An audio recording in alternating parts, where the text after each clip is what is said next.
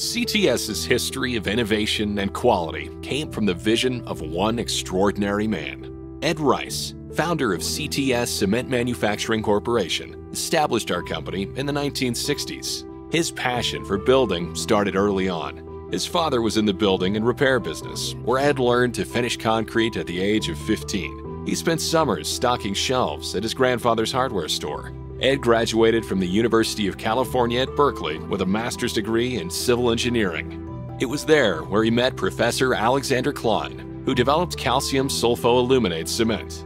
He partnered with Klein and Professor T.Y. Lin to develop a pre-stressed concrete business. In the early 60s, Ed belonged to the Urban Land Institute, where he became involved in the low-income housing HUD project.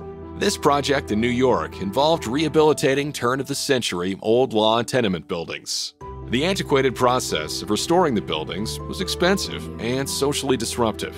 Ed, known for his innovative ways, suggested pre-assembling kitchen and bathroom units, cutting a hole in the side of the buildings and sliding the pre-assembled units in. His suggestion was adopted and quickly sped up the rehabilitation process, letting tenants move in far sooner than anticipated.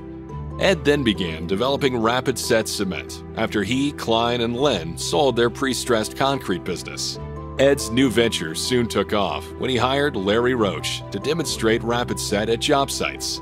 Since then, and through the diligent efforts of our employees, rapid set has been used to repair, restore, and construct a multitude of noteworthy projects, such as the Hoover Dam Bypass, the Pentagon, Lincoln Tunnel, Brooklyn Bridge, major roadways, airports, and sports stadiums.